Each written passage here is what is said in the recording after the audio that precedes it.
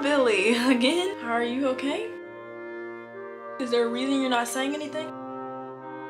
Okay, well, let's look in the book. Oh, I see. You want to create a channel, but you don't know how to get started. Yeah, can be tough. I've heard this all across the board. It's been quite common nowadays. But here, maybe I can assist you with some of my great help.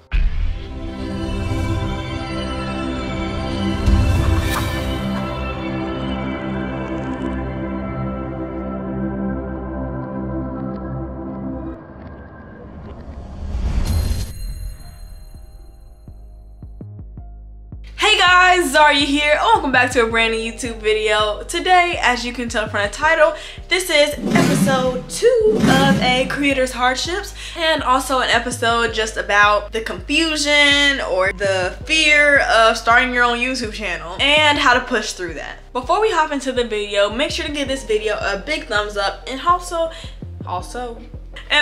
hit that subscribe button, and don't forget to turn on that post notification bell so you don't miss a video that I ever post. Starting a YouTube channel, not easy, and it's gonna take a lot of mental fight. So let's go ahead and get into this nice, huge pep talk for you guys.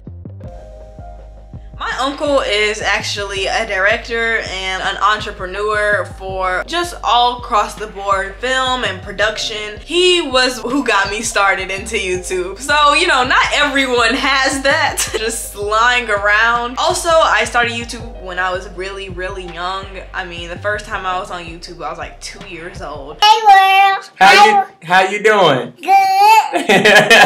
I grew up on this app.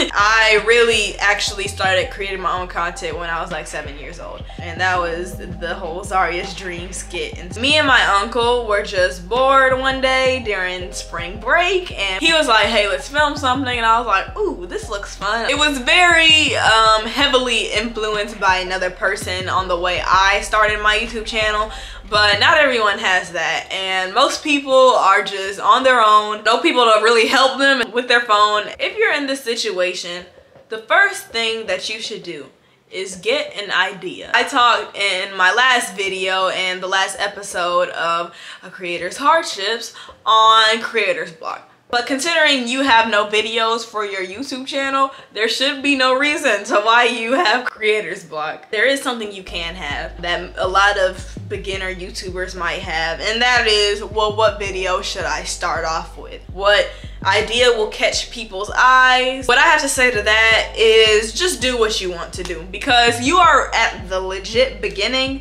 You have nothing to lose. So literally do whatever you want, whatever you're passionate with, because the thing is, since you have not started yet, you have no expectations to really fulfill. That comes with a lot of benefits. Right now, whatever you put out right now, whatever you're passionate about, the people who subscribe to you, they will like that. You and your fans will have a common interest and a common ground on the things that you like. You are starting from ground zero, and you want your fan base to be around things that you like. Don't worry about creator's block yet. That won't come until like the 5th video, or maybe not. It won't come until quite a while, to be quite honest, because you just started, okay? Don't worry about scheduling yet. However, do post quite consistently. Don't post like a month in between video 1 and video 2, and a year between video 2 and video 3, and maybe 7 months between video 3 and video 4.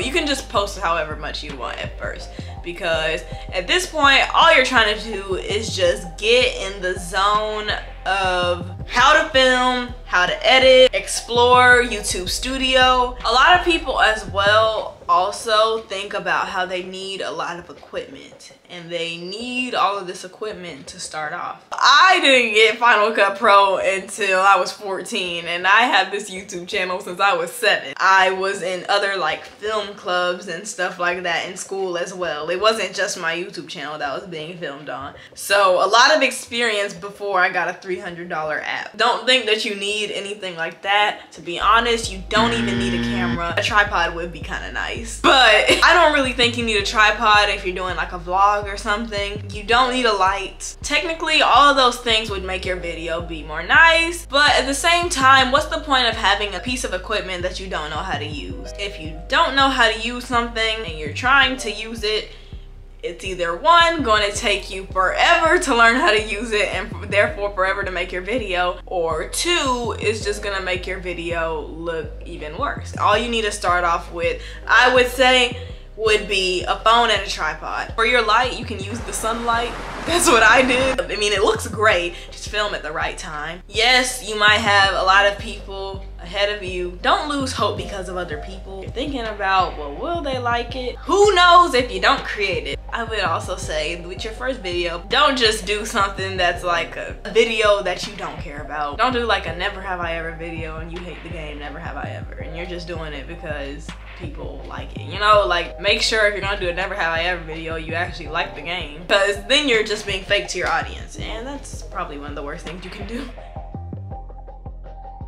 I've gone on rambling a lot this video, but definitely what I would say to start off with first is pick up your camera right now. Right now, okay? Pick it up. Look at your phone. Open up the camera app, okay? Go to video. Okay, you went to video. Okay, cool. Okay, now look into the camera and be like, that's what my next video is gonna be filmed on. That's what my first video is gonna be filmed on. That right there that you're looking at right now, that's what your first video is gonna be filmed on. And you're gonna film it very soon. You're not gonna stall anymore. You're not gonna be like, oh, well, what if people don't like it? I don't even know what to do. Well, I just like gave you a whole bunch of advice. So you should know what to do by now, which is literally have fun. You're gonna like doing it because you've been wanting to do this forever. So why are you waiting? If you have nothing to do, get up and film a YouTube video. It's not that deep. Okay, you might not have any equipment. Heck, you might not even have a tripod. Prop it up on the desk or something and get to filming. All that being said, you have the equipment you need. If you have a dream video, you really want to film that, well, pause on that for a second. Of course, if you want to. Just go for something a few notches down. The video wouldn't be as good as if you were to film it in like a year from now, you know, because you wouldn't really have the experience. And a year will go by so fast. If any of you guys need help filming a video, or if any of you guys are just starting, please, please, please don't be afraid to comment down below. I am more than willing to help everybody rise, because I want to rise as well, and I want you guys to rise with me. The possibilities are endless. Thank you so much for tuning in to my little TED Talk, pep talk video, and also second episode of A Creator's Hardships. If you like the video, make sure to give this video a big thumbs up, and also hit the subscribe button so you don't miss a video that I ever post. I also have merchandise. Make sure to check that out. That will be on my website and the description box below. It'll be the first thing that you see. With all that being said, get to filming, and I will see you guys in the next video. Peace out.